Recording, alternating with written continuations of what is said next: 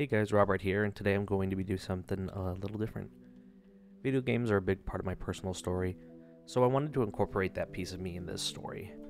So today, I'll be telling you the story of how to build a character from the ground up in one of my favorite video games, Cyberpunk 2077. My fellow gamers will know that the history of Cyberpunk is fraught with game-breaking bugs and is kind of the poster child for studio executives ruining video games. Cyberpunk 2077 is a video game based on the tabletop RPG, kind of like D&D.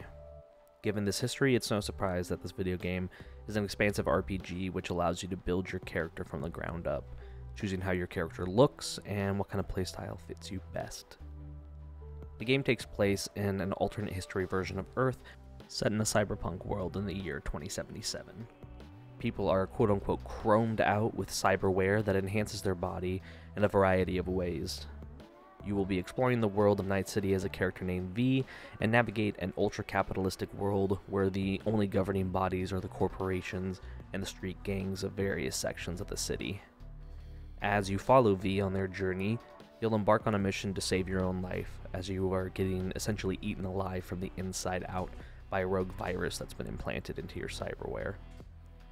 I won't go into too much detail about the plot or the characters, but suffice to say you'll find yourself with unlikely allies, devastating losses, and be faced with a variety of moral dilemmas. And like people are fond of saying in this franchise, there are no happy endings in Night City, so you'll have to make the best of what you were given.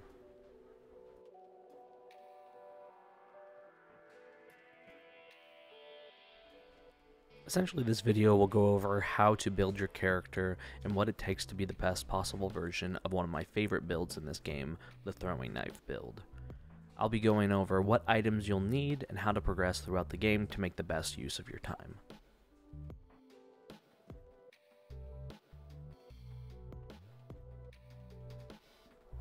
This is a bit of a hybrid playstyle of stealth and quick combat encounters. The skills and items we pick up will increase the damage of your throwing knives and make you agile enough to avoid open combat for the most part, while also being able to dispatch enemies quickly once you have been noticed. Think of yourself as a ninja, stealthily taking out your enemies before they notice you, but capable of taking them down quickly once they have noticed you. This build relies heavily on critical hit multipliers, as you'll be throwing your knives, aiming for the head or weak spots on enemies. This will allow you to do crazy amounts of damage, and will actually return your throwing knives to your hand like a boomerang once the proper skills have been acquired. Additionally, we will be able to slow down time for ourselves, giving us more time to line up headshots and give us space to heal and reposition ourselves.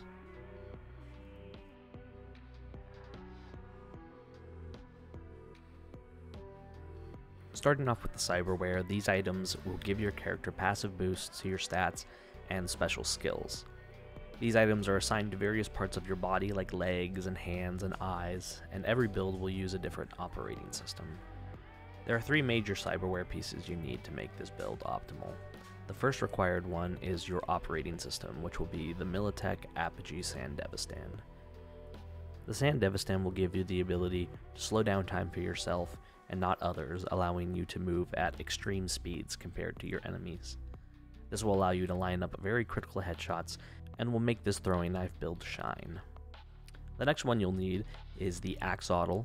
This cyberware synergizes well with the Sandevistan mentioned above by reducing the cooldown time every time you neutralize an enemy. This will allow you to slow down time more often, making the more protracted fights a little bit easier. The last required cyberware would be the Kiroshi Cockatrice Optics. This is an eye cyberware. This cyberware will increase your critical hit chance by up to 35%, meaning you'll be doing more damage more often, and this will synergize well with a few character perks that we'll discuss later down the line.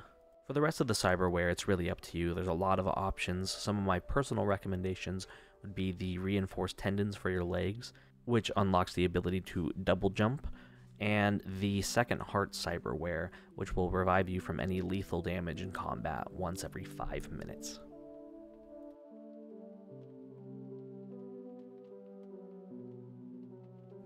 With a level cap of 60, you are able to max out 3 of your skill trees and take 1 more all the way up to 18.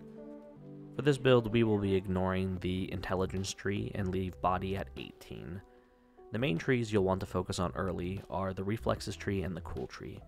Essentially, the Reflex tree will increase your mobility, making you a more difficult target to hit, and able to escape when things look dire in battle, whereas the Cool tree will make you more deadly before combat begins while sneaking around and after combat has started. The more important skills you'll want from these trees are the mid-air dash from the Reflex tree, which allows you to fly around combat, essentially getting to the point where dashing mid-air will refill your stamina instead of using it, making it possible to move further, faster, and throw more knives, while also making sure you can retrieve your knives fast enough that it will feel like they never leave your pocket, thanks to the Juggler perk, which automatically retrieves your throwing knives every time you dispatch an enemy via headshot or critical hit, which with our handy saberware mentioned above will also be virtually 100% of the time. The rest of the skills are kind of up to you and your personal playstyle. Some honorable mentions would be the finisher perks, which allow you to lunge at an enemy who is weak and perform a finishing attack, which will restore some of your health with another perk, and also increase your critical hit chance with a couple other perks.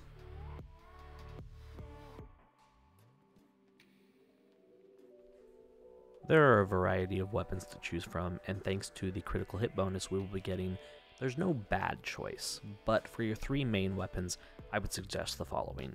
The first one is the Agao. The Agao is a throwing hatchet by way of Thor's hammer. It does massive damage, though it does not have a very high headshot multiplier. This will be your main open combat weapon. In addition to its massive base damage for a throwing weapon, it also triggers an electrical explosion on hit, which will do additional damage to your target and anything nearby.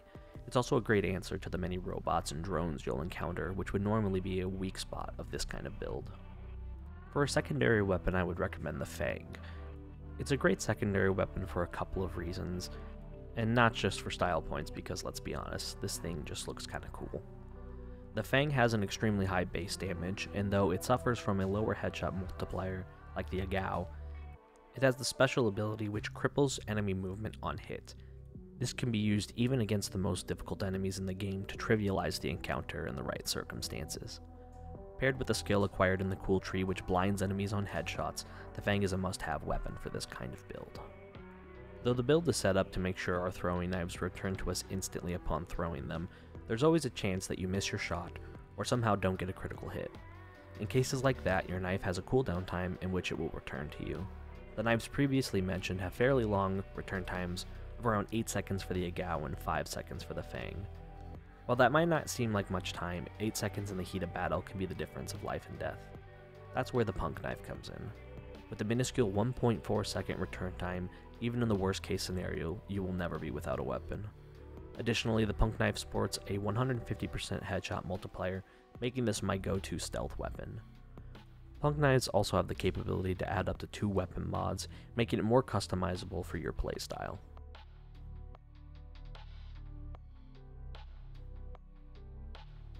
There are a million ways you can fine-tune this build to make your ultimate throwing knife ninja, but this is a great starting place.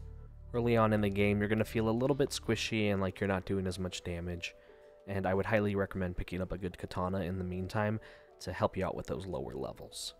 But once you start finding the proper equipment and level up a few times, you'll be flying around the battlefield in style. Thanks for watching my video, guys. Hopefully this was a fun little story that's a little bit different, and I am excited to see your guys' stories. Thanks.